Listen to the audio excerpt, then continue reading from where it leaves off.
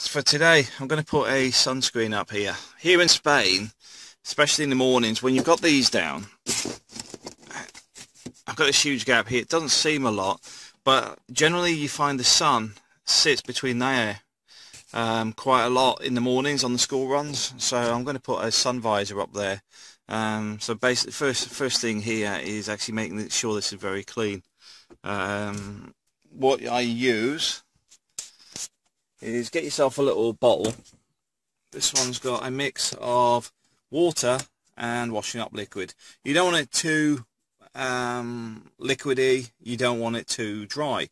You've got to get it somewhere in the middle. The reason being, when you apply the film, you can move it around because it stops it sticking till you squeeze the water out. So you just got to get that mix right.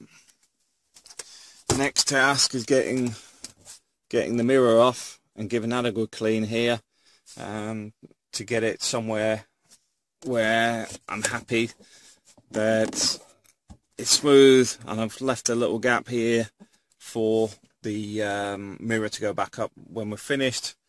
But also make sure you've got a very sharp Stanley knife. I always use a fresh blade, and I say this as if I've done it before. The answer is I have done it before, not windscreens. I've actually tinted glass before, done safety glazing, I've done other bits and pieces. Fresh blades is one of the key elements, because you want to leave a slight gap of probably somewhere around 2 to 3 millimeters all the way around the edges that you're working on, because when it heats up it expands, so you want to leave a little gap, otherwise you'll get it folding over at the tops. Alright, thanks for watching.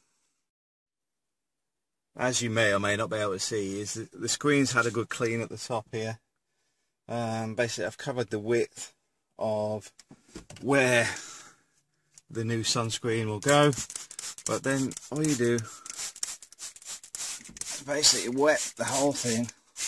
You can't over wet it, to be honest, unless it starts getting too slippy, but you're better off being over than under, because if you're under it'll start sticking, which is what you don't want.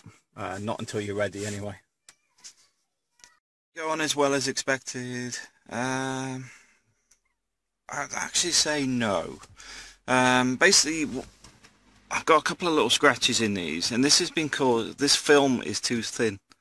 I'm not happy with it, but also whoever cut it wrong, because you're supposed to, it'd have been better off just straight, because then I can angle the ends. But what they'd actually done is tapered the ends too far down, so when you level up the middle where it should be, what you were finding is you come down here and there's a gap of about 2 inches. So I won't be ordering any of these from eBay again. It's just crap.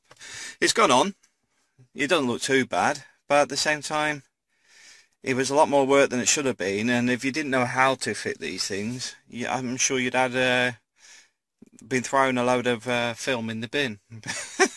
Because it took me about 4 attempts to actually get it where I wanted it, which is why it's important to put the washing up liquid on there in the first place, because that allows you to move it around. But even then, because it's so thin, it creases very easily, which is really, really annoying, because the finish isn't as good as what I'd like. Alright, thanks for watching.